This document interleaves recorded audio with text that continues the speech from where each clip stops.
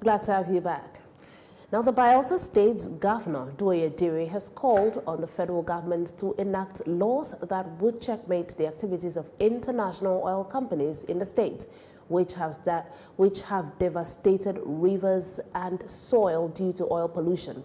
The governor made the appeal during the International Conference on Petroleum Pollution and Transition in the Niger Delta region in Abuja. And our correspondent, Peter Ishaya, completes the report. Stakeholders have reaffirmed their commitment to address oil spill and gas flaring in the Niger Delta region. They said all hands must be on deck to the menace of devastating impacts of oil pollution and promote sustainable environmental practice. Most of these policies and rules, the way they are enforced, has always been to the disadvantage of those of us who are at the receiving end.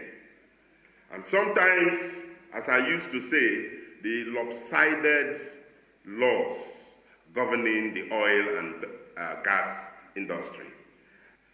However, that law is there by the Land Use Act.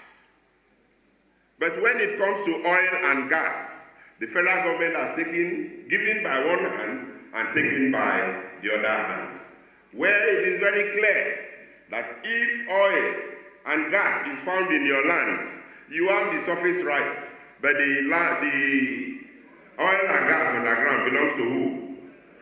And these are very lopsided laws that operate in our country that has tied the hands of the state government and the communities. Some of the actions that have been taken before now, one major one was the passage of the petroleum industry bill to an act in 2021.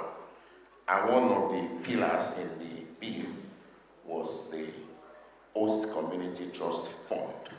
As of today, it is on record that we have worked assiduously to ensure that about 135 Host Community Trusts have been approved. We continue to work closely with national and international stakeholders to tackle the key issues of environmental remediation, community empowerment, and policy reforms that will drive this transition.